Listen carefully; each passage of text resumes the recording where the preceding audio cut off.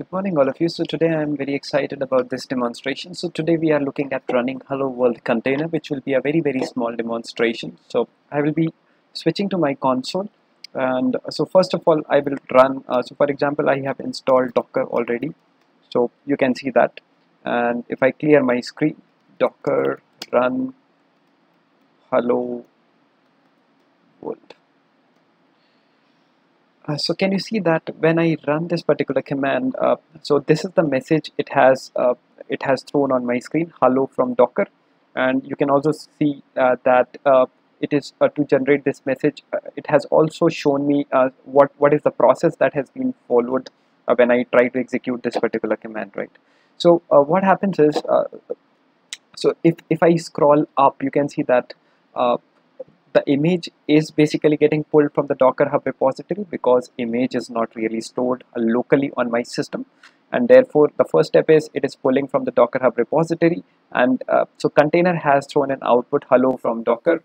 And I will also be, so for example, if I try to Docker container s, so you can see that at this point in time there is no container which is exactly running as of now, right? So the only process, the only execution that this particular container brings about is it's just throw the message hello world, and the container just got terminated.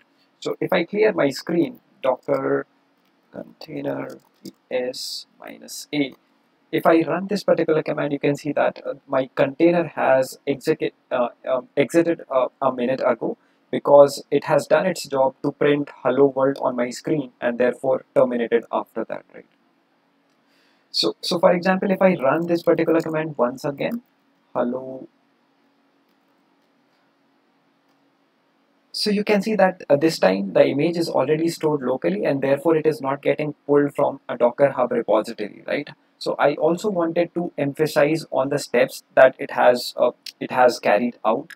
So for example, you can see that the Docker client contacted the Docker daemon, and Docker server basically pulled the hello world image from the Docker Hub repository.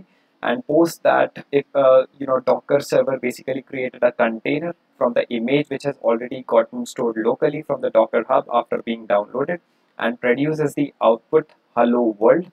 And after that, the Docker daemon stream that output to the Docker client, right? So these are the 4 steps that has been carried out. So this is it for this particular video. Hope you enjoyed. Thank you.